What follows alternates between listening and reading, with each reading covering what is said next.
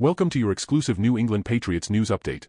NFL free agency week is in full swing, and the Patriots have been making moves left and right. Since the start of the legal tampering period, the team has been busy adding new faces and securing familiar ones for the upcoming season. Let's dive into the action. First off, let's talk about the Patriots' strategy during this hectic free agency period.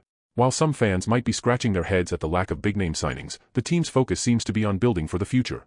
They've managed to retain key players like Kyle Duggar, Michael Onwenu, Hunter Henry, Kendrick Bourne, Anthony Jennings, and Josh Uche, while also bringing in 6 new players.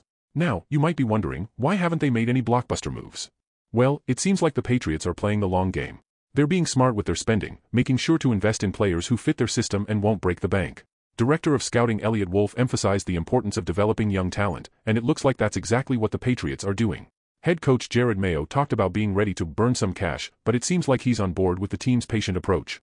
This season is all about laying the groundwork for future success, and that means making calculated decisions in free agency and the draft.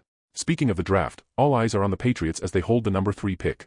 With rumors swirling about their interest in a quarterback, it's clear that they're thinking long-term.